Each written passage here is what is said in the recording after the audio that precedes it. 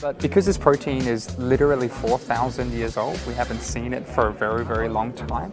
It means that we would want to put it through seriously rigorous testing like we do with any product that we want to bring to market.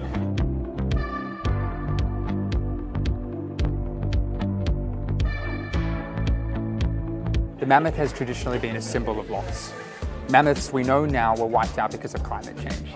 And we wanted to draw attention to a different future, something more exciting, something where we can eat our way out of extinction.